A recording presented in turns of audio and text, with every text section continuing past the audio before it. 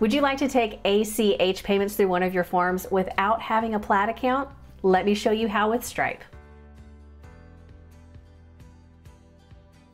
Hey Jotformers, welcome back. I'm Kimberly, and one of the pluses of this is you do not have to have a Plaid account in order to take these ACH payments. So I'm already in a form, so I'm gonna go up to the top left corner. We're gonna choose Add a Form Element, and we're gonna choose a payment gateway, the middle one. Then we can either scroll down or we can go ahead and just search for Stripe, and we are looking for Stripe ACH Manual. So I'm gonna go ahead and click that and drag it in. Over on the right-hand side, first thing we need to do is we need to connect our Stripe account. If you've never done this before, you'll have to go through the steps. I'm gonna go ahead and click the connect button.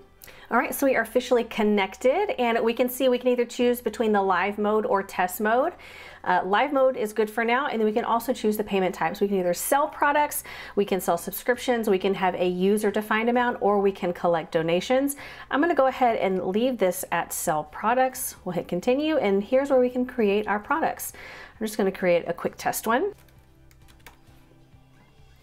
Say this one's $5. If you want to add images or anything like that, you can definitely do that. And there we have our test product.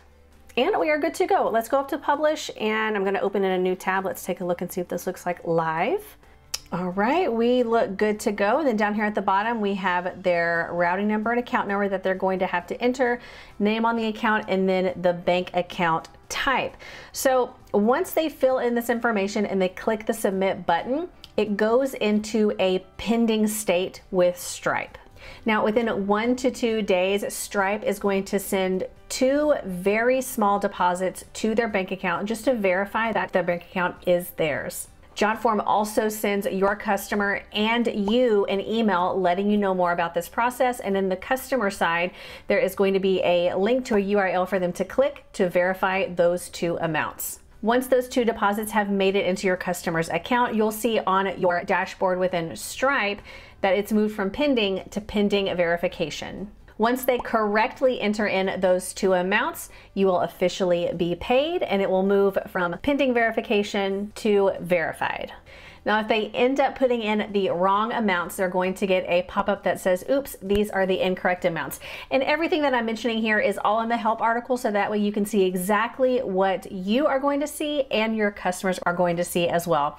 And it's as simple as that. If you have any questions about utilizing this for your ACH payments with Stripe, let us know, and I'll see you next time.